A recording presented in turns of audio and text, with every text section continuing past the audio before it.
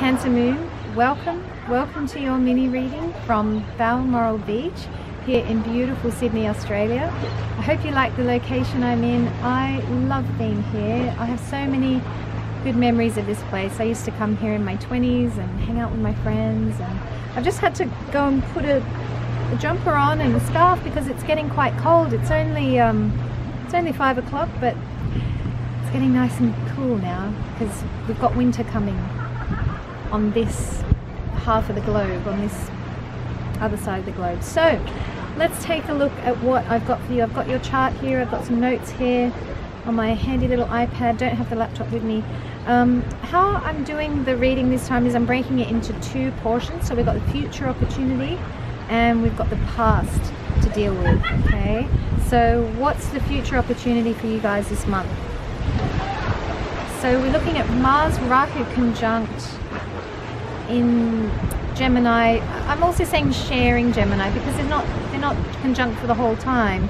They share the sign of Gemini from 7 May 2019 to 22nd June 2019, and that's happening in your 12th house. So for you guys, sleep patterns might be interrupted at this time.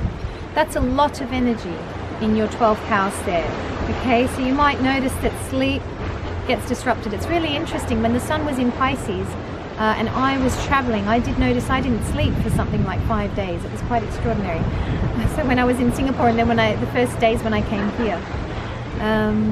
So yep, sleep patterns can definitely be interrupted with all that activity happening in your 12th house. Now could be a great time to build some exercise into your day, and the key bit is the daily part, right? So with exercise, you know, it's not about you did an hour and then you never went to the gym again. No, you want to be doing a little bit of exercise every day, you know, like 5 sun salutations every day. That's the idea. How can you build more exercise into your day, right? And that will help you to sleep better at night too. So it's really a time to eat well, exercise well, and your sleep shouldn't be affected too much. Spiritually, this could be a time of restlessness. Mars in that 12th house can be the restless seeker. That you know the truth is out there, but you're not quite sure in which modality it lies. And it's kind of the workshop junkie, you know, it's kind of the person who seeks endlessly and restlessly. So do that. Enjoy that energy. Seek, explore, discover, try new teachers, pick up new books, find a new astrologer, or stick with me. You know, engage, reinvent your spirituality, include new things, right? So that's the future opportunity that I've identified for you there. What is the past that you're going to have to deal with? Right, well, we've got Jupiter retrograding in Scorpio till 8 July 2019. That's happening in your 5th house. So if you think back to Jan, Feb, March, those months, and have a look at that in terms of your 5th house of creativity, love, romance, any of those kind of things, you might see a repetition of things that were happening Jan, Feb, March. You might see some of that happen again over the next few months. Regardless of what's old ground you're covering again, or old flames, or old things that are coming back, this is a great transit for you. So it's great for love, it's great for romance. Perhaps you'll meet an old flame or someone you dated in the past, especially for women, Jupiter in retrograde, right? So could meet an ex at that time. Great for creativity, great for creative projects.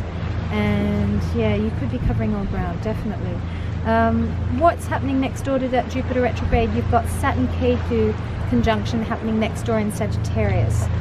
So I covered that in a video where I looked at, I think I called it a new surge of awakening, so do check that out if you haven't already seen it.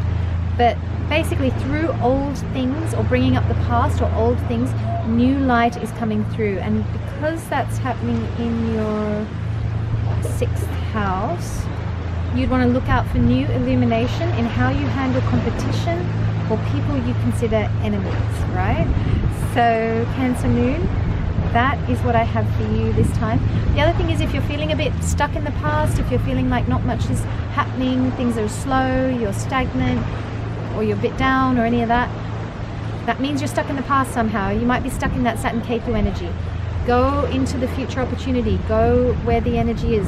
Go to Rahu. Go into that, you know, Gemini place and create something new. Start something new. You know, even for the sake of it, if you have to. You know, sometimes we just need to thrust ourselves forward into the future, or throw our energy there and get things moving in that direction, right?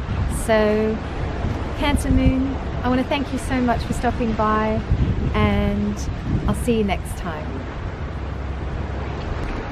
Hey guys, I thought I'd share with you this beautiful scene. So I was sitting just over there on those rocks, and this is the whole scene. Isn't it stunning?